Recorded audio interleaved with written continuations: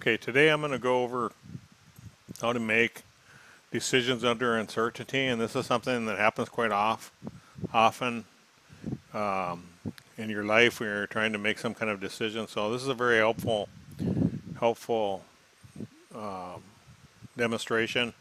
So we're going to talk about making decisions under uncertainty using Excel, and we're going to use 4 methods. Okay, this example is taken from the textbook authored by Stevenson, Operations Management, 12th edition, Chapter 5S, which, by the way, is a very good textbook for reference if you're interested in production and operations management. Very good reference textbook to have on your desk. Okay, so if you want to do this along with me, pause the video and open up Excel and copy this down, and then you can work it along with me. Okay, so you should have paused the video. And now, so let's go ahead and proceed to solve this problem. So we're going to solve so we have a facility. We're a company. We want to decide. We have 3 choices. We're going to either build a small facility, a medium facility, or a large facility. And we have 3 different possible states of nature. You could have low demand, moderate demand, and high demand. And this is the payoff, the present value of these decisions. And in each of these states of nature, depending on what happens. So if I build a small facility, no matter what happens, I'll probably that investment is going to be worth $10 million. If I build a medium facility, then if I have low demand, it's going to be a 7, or moderate or high, that investment is going to be worth 12. If I build a large, then I could lose $4 million if it's low demand. If it's moderate demand, I could make 2. And if it's high demand, the present value of the investment would be $16 million. So you can see, you can kind of look at it yourself, and logically, depending on what your risk preference is, you might say, well, I want it small because it's $10 million and I'm guaranteed. Or you might like risking and say, well, I could make $16 million, so maybe I'll go for that. So there's a lot of ways you could just kind of look at it, but we're going to use these methodologies and see how they work out. Okay? So let's solve the first one. We're going to solve something called Maximin method. We're going to use something called Maximin methodology. So I'm going to go ahead and copy this down here and just work with it. Okay. And for Maximin, let me just drag the definition over here. If you're using Maximin, you determine the worst possible payoff in each alternative. So this one, small, the worst possible payoff, what you could do, I could say equals the minimum. And just highlight these 3 and hit enter, and I could just double click here on the bottom. So this is my formula minimum. So I'm telling Excel, I'm using a formula here, I'm telling it equals the minimum, parentheses, and highlighting these 3, and then hitting enter. You don't have to close the parentheses because it knows this is a built-in Excel formula. You don't really need to close the parentheses. And then you hit enter, and it says, well, the minimum of that is 10. Of course, there's 10, so that has to be the minimum. Now, I don't have to do that formula again. I can just simply go to the bottom right-hand corner until this turns into this little cross and double-click. It automatically finds the minimum in each one of these rows. So the minimum medium is 7, and the minimum large is 4. Of course, you could have done this by hand, but it's always nice to have Excel do this because that way it's automatic. So that's what we've done here. We've determined the worst possible payoff for each alternative, and then we're going to choose the alternative that has the best worst. So I'm going to say maximum. So here I go equals max of these 3. So I want the best payoff out of those. So the best payoff out of here is $10 million, which is that one, right? So for my maximum payoff out of the worst payoff out of these would be the small facility. Okay, so that's Maximin. Okay, hopefully that makes sense. Look at the definition if I went too fast. I want this video to not last longer than 15 minutes, so I'm going to go kind of quick. So you can read that on your own. So now let's do the next one. Let's go. Let's do B. Let's do the Maximax. So Maximax, let me just go ahead and copy this again.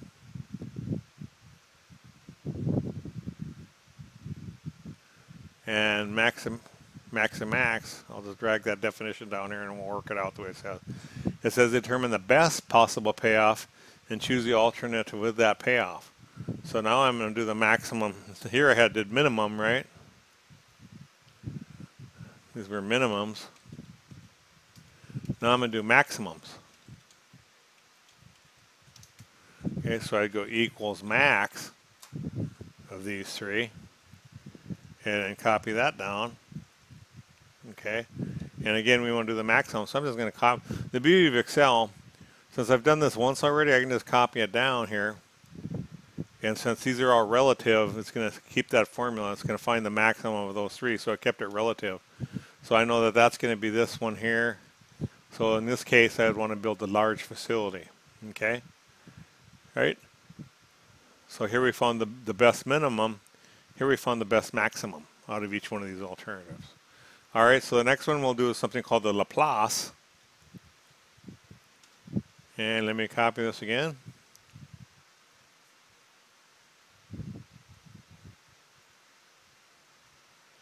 And let me drag the definition for the Laplace down here.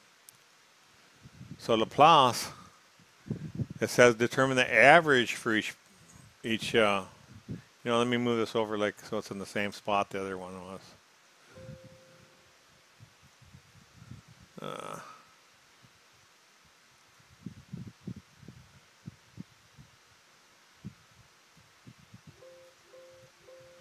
Okay. I'll cut it. There we go. All right, let me merge a cell again. All right, so now we want to do the average. So I'm going to go equals average. Well, one way to do average, a quick way to do average on Excel, then I go up here to this auto sum. As long as you're on the home, I hit this drop down thing and I hit average. I could have typed average, and then Excel says, are these the three you want to average? It's not is true in this case, so I'm just going to hit enter and copy that down. And now I want to make sure I take this out a couple places because it's probably rounding it. You know, averages, these are pretty easy because they're going to be whole numbers, but here it's doing some mathematical operations. You can see if I wouldn't have taken this out a couple places, I would have thought these are the same, but this one's actually a larger. So again, I want to find the maximum of those, so I'm going to copy this. And again, take this out a couple places, so that's this one. So in this case, the decision would be a medium. So far, these three ways to solve under uncertainty, they all came with different answers, didn't they? So that could happen sometimes, right? All right, so now we're going to do the last one. And the last one is going to be Minimax regret. And this is kind of the tricky one, but I'll go over it here and you'll kind of see how it works. So I'll go ahead and copy this again.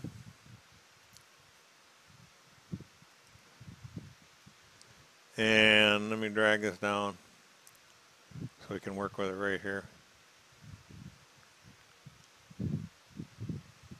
Okay, so Maximin regret, you want to determine the worst regret for each alternative and choose the alternate with the best worst. This approach seeks to minimize the difference between the payoff that is realized and the best payoff for each state of nature. So what I'm going to do is I'm going to have to copy this down again.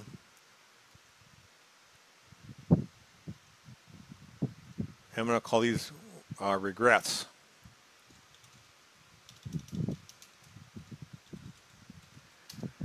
Now, I'm going to clear these because we're going to put something different in here.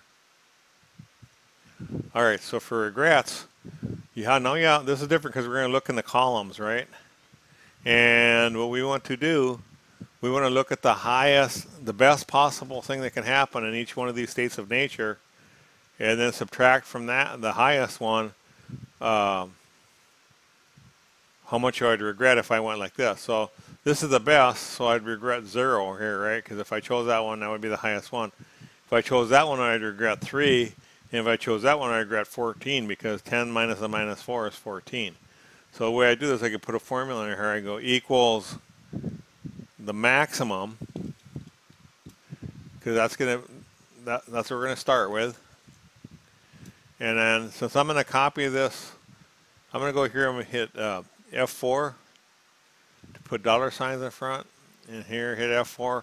But I'm going to take the dollar sign off because I'm going to copy this to the right. All right. So I wanted to copy this right, but I want it to stay in B44 to B46. Here I want C44 to C46. Here I want D44. That's how you do that. So that way when I copy it, the formula will stay correct. And then I want to subtract that from it. Okay? I'll let you look at that formula for a second. And so that means 10 minus 10 is 0. And if this is right, 10 minus 7 is 3. 10 minus a minus 4 is 4. And I can take this and go down to this little copy thing and copy it across to the right. So what's the highest here? 12. So highest here, 12 minus 10 is 2. 12 minus 12 is 0. 12 minus 2 is 10. And the highest here is 16. 16 minus 10 is 6. 16 minus 12 is 4. And 16 minus 16. So it looks like it's correct. Okay. So so now we have my regrets.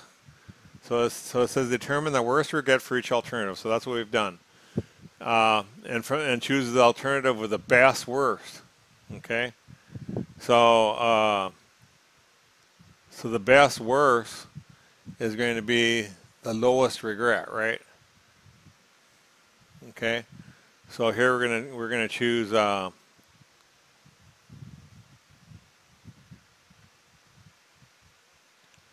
so we want to pick the worst. So I'm going to go worst regret from each alternative, right? Does that make sense? So this is going to be the worst regret. And so I'm going to go equals the max of these.